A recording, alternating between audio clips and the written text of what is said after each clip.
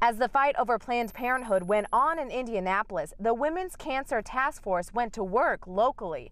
They held their 7th annual Papathon in South Bend. It's to help prevent women from dying from cervical cancer. A simple preventative measure really can prevent a lot of bad cancers from developing, 5 years down the road.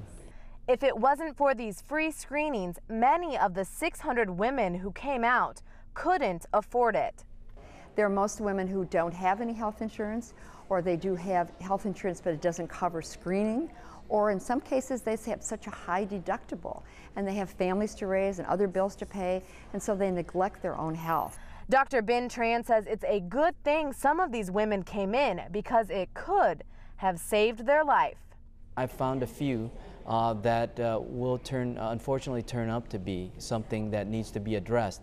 But in the same light, cervix cancer, when detected early, is super effective.